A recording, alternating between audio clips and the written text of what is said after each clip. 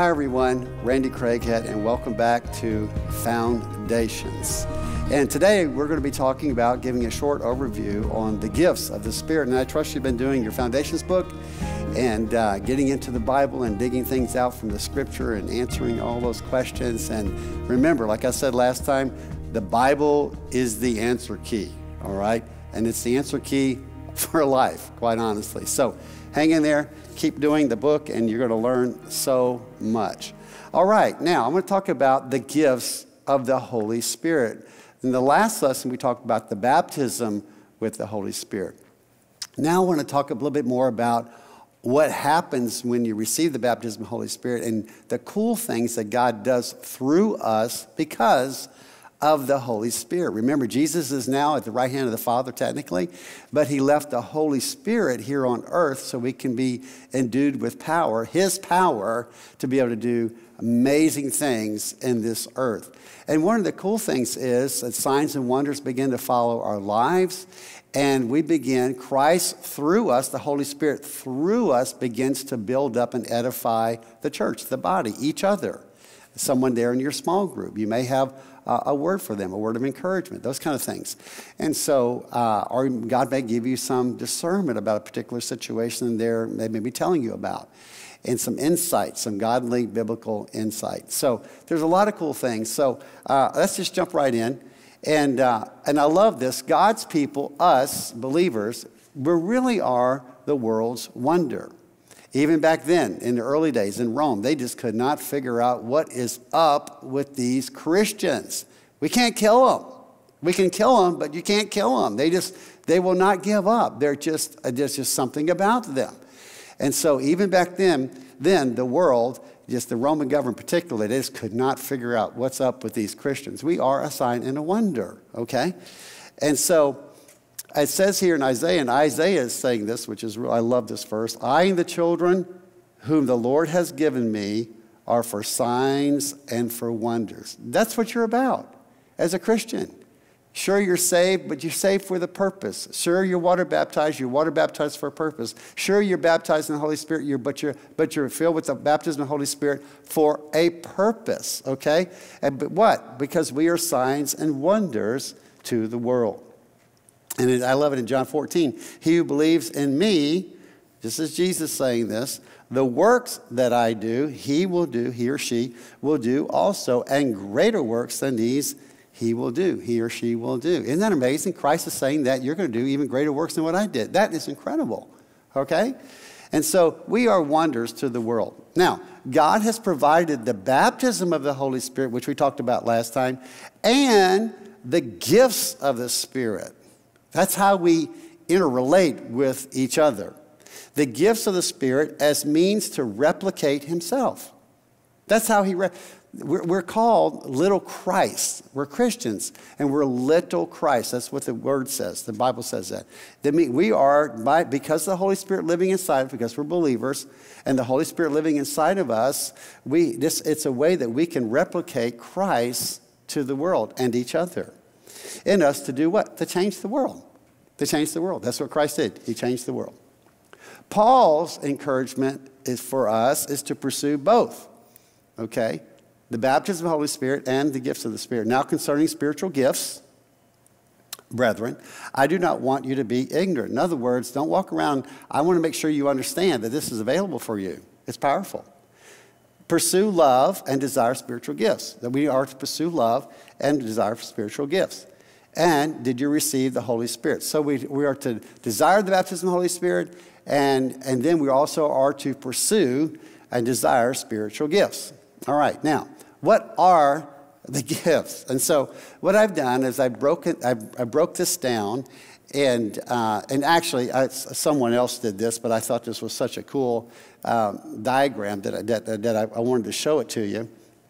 But we have 4 lists of 21 spiritual gifts. That's the best we can see. You know, some people might say there's 22 or 23 or 19 or 20 or whatever. But I like this one. It breaks all the gifts down, and it categorizes them into 3 categories. Okay, there's ministry gifts, there's the manifestation gifts, and there's the motivational gifts. And then in 1 Corinthians 12, we see the ministry gifts. These here expanded somewhat. okay? And so these are the gifts. The ministry gifts are found in Ephesians 4:11. The manifestation gifts are found in Ephesians 12.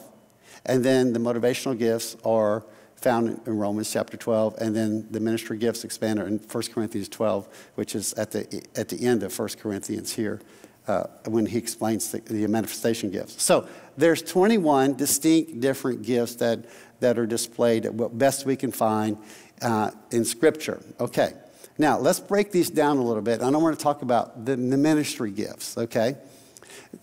Sometimes we call this the fivefold office gifts. These are kind of the offices of the church. And so we see this in Ephesians 4:11, and it says that he himself, which is Christ, Jesus Christ himself, gave some to be apostles, some prophets, some evangelists, some pastors, and teachers. So those are the five office gifts. Okay, these are individuals. These are people. These people are, quote, the gifts to the body of Christ. And what's their purpose? For the equipping of the saints for the work of the ministry.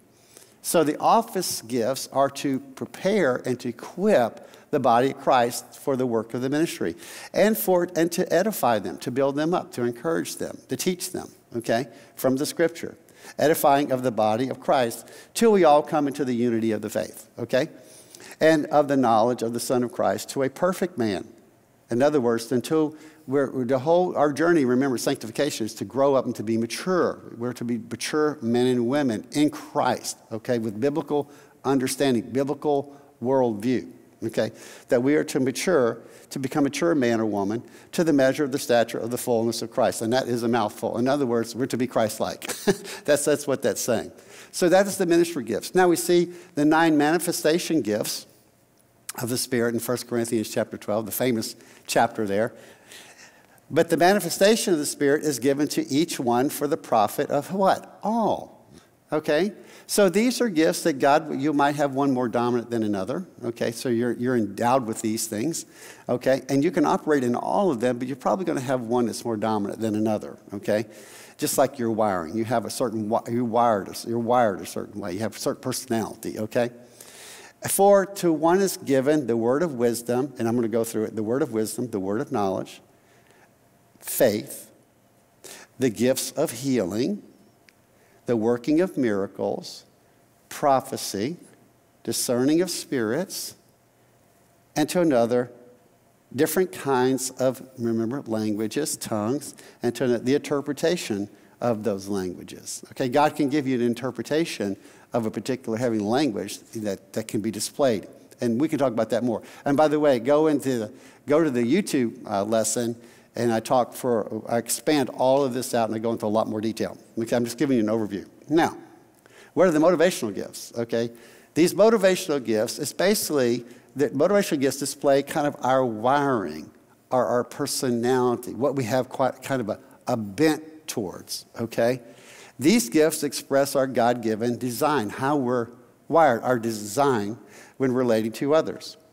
It's similar to manifestation gifts in expression, okay? And you can go back to the list and kind of see what those are, and you might locate yourself. In fact, there's a test you can do, a little assessment. It kind of helps you discover what some of your wiring is.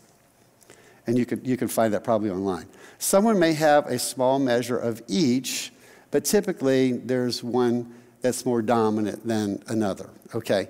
And so just like, for example, an Enneagram, the DISC test, you have a dominant and then one that's not so dominant. You have a primary and a secondary and sometimes a tertiary. But anyway, that's what this is, okay?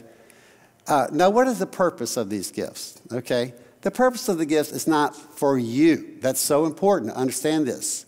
God gave you a certain wiring, not for you, but for others. I'm going to say that again. These gifts are not for you, even though we all like to receive gifts. But they're not for you.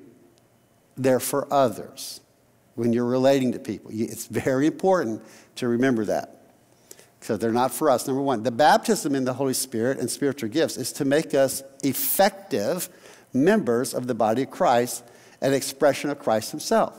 So God gives us these gifts so we can have effective ministry to each other when the body's hurting and needed encouragement, and so forth. Okay, so it's to help build the body up and to edify the body. Believe me, there's enough out there to kind of tear the body down. So we're there to help each other. That's why small groups are so important. And I want to unpack that in another lesson. And so they're not for us. It helps us to be effective, okay, for each other. And they're for the common good. I didn't say that. Scripture says this. They're given for the common good. 1 Corinthians 12.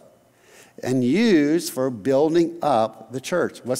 Who's the church? Us. It's not this building. It's us, the church, the ecclesia, the called out ones. That's the technical definition of the church. Ecclesia. You might hear Ecclesiastes, okay?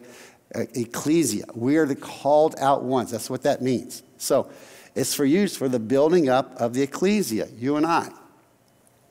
Number 4, with ministry gifts, the fivefold, okay, that's the person itself, okay. With ministry gifts, the person is the gift, and with spiritual gifts, the person has the gift, okay.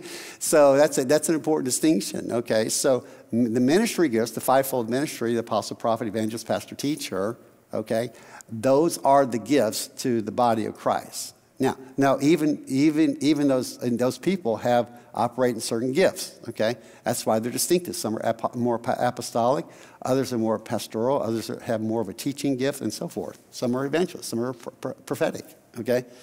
So with the ministry gifts, the person is the gift, and with spiritual gifts, the person has the gift, okay? That's everybody, okay? Everybody. So we all have a spiritual gift at some level. And what's the basis for the spiritual gift? Love. 1 Corinthians chapter 13, the two greatest chapters on the gifts that we see in Scripture are 1 Corinthians 12 and 1 Corinthians 14. The Apostle Paul breaks it down. But in the middle of those two chapters is the famous love chapter, okay? And he talks about this, 1 Corinthians chapter 13. Very important. So he sandwiches that right in the middle of those two chapters.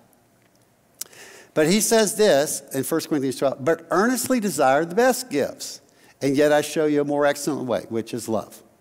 Pursue love and desire spiritual gifts. So our first pursuit is love, okay? The love of Christ, the love for one another, okay? Because if you have love for one another, you're going to have the right motivation and the right attitude when expressing a gift towards someone else. So the love chapter, like I said, is 1 Corinthians 13, is sandwiched right between the two great chapters on spiritual gifts. Now, what are the benefits of spiritual gifts? So the benefits of spiritual gifts, it builds up and it strengthens the church members, okay? That's so important. So it builds up and strengthens. Number 2, it has the ability to unlock a person in their soul, okay? I can't tell you the number of times that I'm talking with someone, they're kind of at a critical juncture, or maybe they're in a situation in their life and they're trying to figure out things, and God can just give you a certain insight into their life. Maybe it's a word of knowledge, a spirit discerning. Okay, there's a word of knowledge where you bring something forth. Or there's a something prophetic the Lord may give you for that person. And all of a sudden, it's like the light bulb goes off. Oh, wow, I didn't see it that way, okay?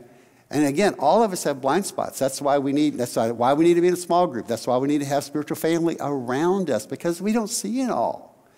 And so we allow, and it's important because, again, you're only accountable as you want to be, right? You know, and so it's important that you open your life, you be vulnerable, allow people to speak into your life. Hey, I'm really struggling with this. Can you see anything that I'm missing?